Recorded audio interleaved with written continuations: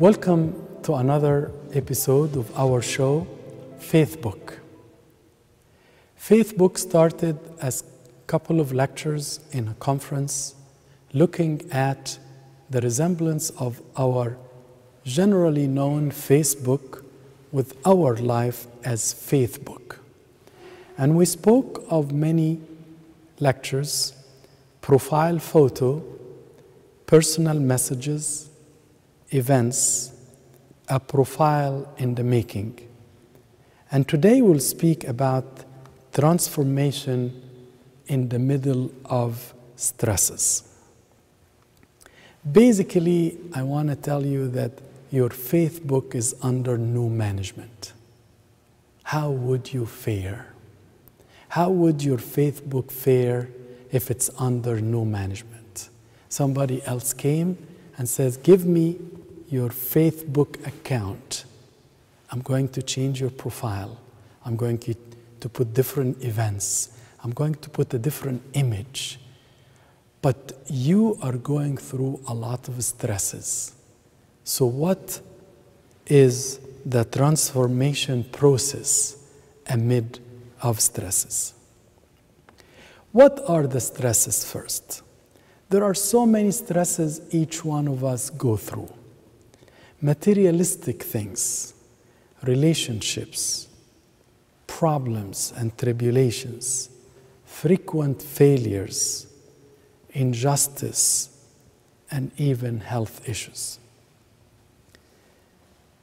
In Isaiah 37, the Holy Spirit wrote, and they said to him, thus says Hezekiah, this day is a day of trouble and rebuke and blasphemy, for the children have come to birth, but there is no strength to bring them forth.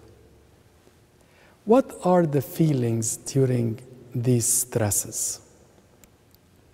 The first feeling is the feeling of unfairness. Why me? Injustice, oppression. The feeling of being lonely. Nobody understands me. Nobody knows what do I feel. And all of a sudden, you find us saying, I hate my life. I hate everybody. I don't want to see people. Or people will say, I wish I die. And then we go through confusion and we go through who is really against me.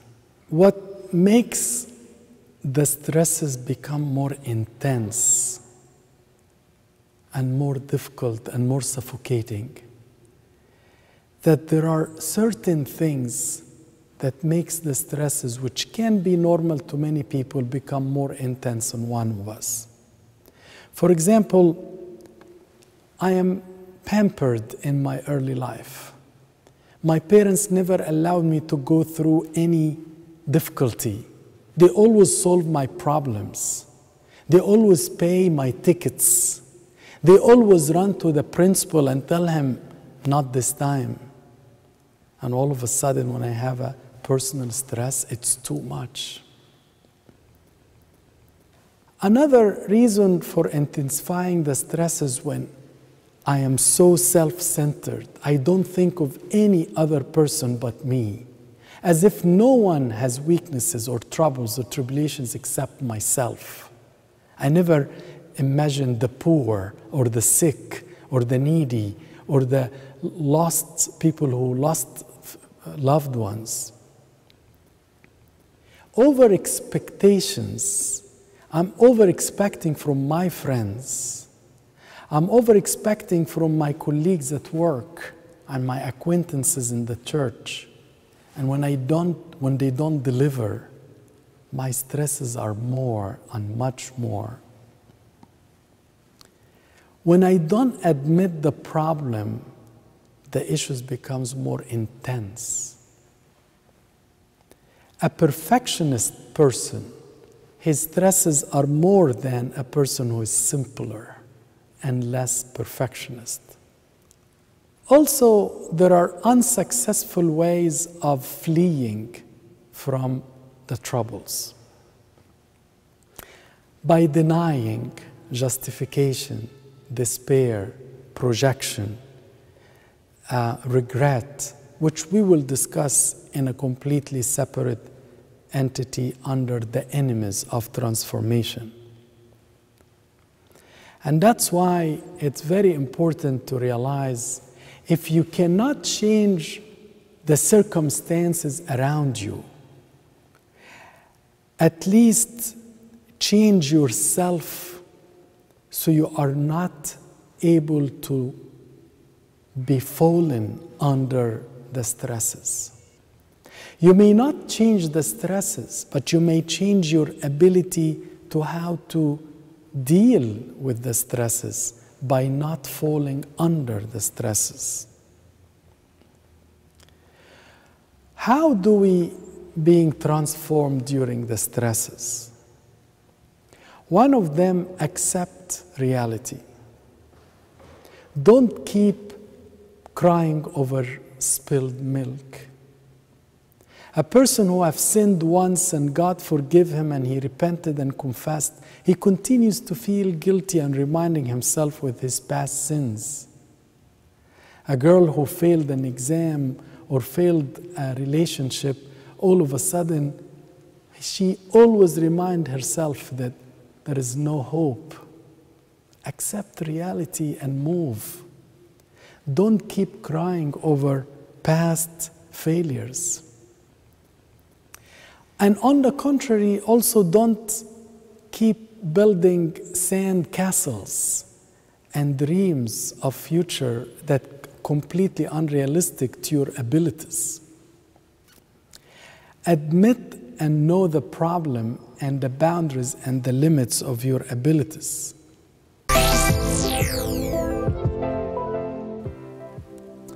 Another way of working through the stresses, analyze the situation and search for a solution.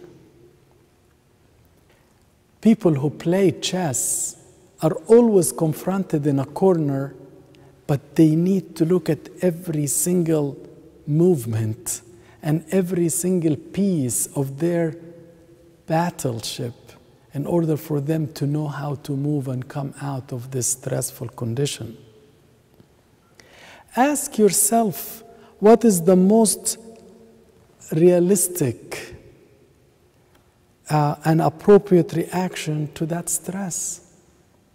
Sometimes it's not just being angry and crying, but maybe going out to take some hours alone, maybe getting help. What is the appropriate method? Ask yourself, why did I reach to that level of stress? Elijah was found to be very stressed because he hasn't been eating or sleeping for many nights. And when God told him to eat and he slept, he told him, where are you, Elijah? What made you reach that level? Why did you succumb under so much stress? What made you reach that level? What is the incorrect way of responding to the stress? It's as important as what is the correct way. One of the ways to combat stresses and transform in the middle of stresses is fighting the thoughts. Rather than you blame others, give an excuse to others. You will find yourself less stressed. Rather than you keep blaming yourself, accept your weakness because you also have many strengths. rather than you withdraw and isolate and be desperate, try again. Keep rising. Don't stay fallen. Fight the thought that I'm going to keep deteriorating and there is no more hope for me. Change the thought into trust and hope in yourself and in God. Fight the thought of suspicion and being hesitant by positive action. Don't keep going back and forth, keep going forwards. Number 4 solution to help you through transformation during stresses is praying, especially the name of Jesus Christ. King David in Psalm 30 says, "O Lord my God, I cried out to you and you healed me." Praying may not change conditions, but will change you to be able to take upon yourself the conditions. In Proverbs, the name of the Lord is a strong tower. The righteous man runs to it and are safe.